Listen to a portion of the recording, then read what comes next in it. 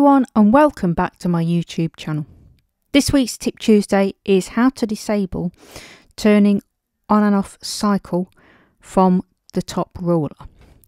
Now, as you can see here, I've got it in cycle or loop mode, and if I click on it now, I can toggle it on and off.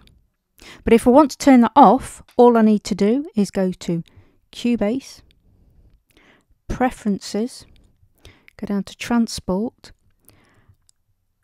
and where it says Clicking Locator Range in upper part of the ruler activate cycle, you want to untick that.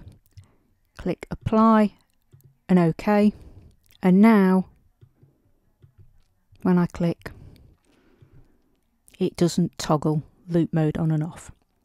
I hope this helps, and thank you for watching.